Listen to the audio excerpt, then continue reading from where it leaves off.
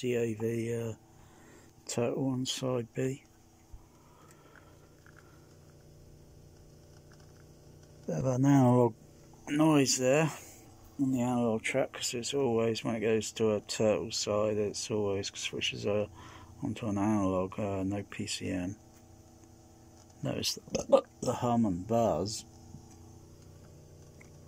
go into the studios matrix. I've got to fix the power supply on the CP500 down there. Got to realign it. It's a rod that goes from the front down to the back to the PSU. Where is it? Config, preset.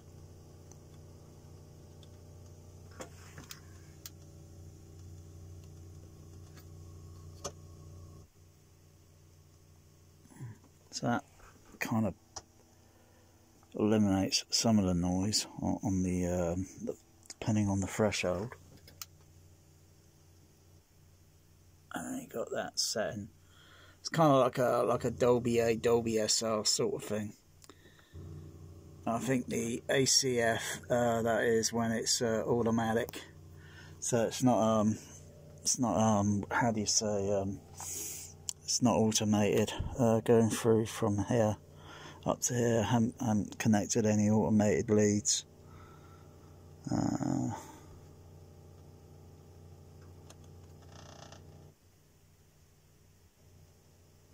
It does an okay sort of thing.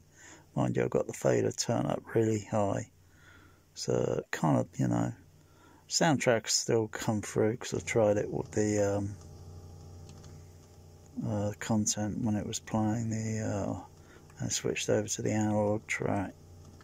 See how much noise I could hear on the analog.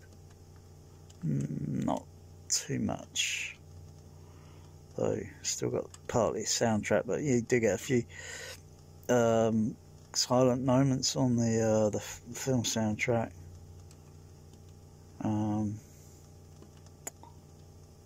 Okay, turn the fader down.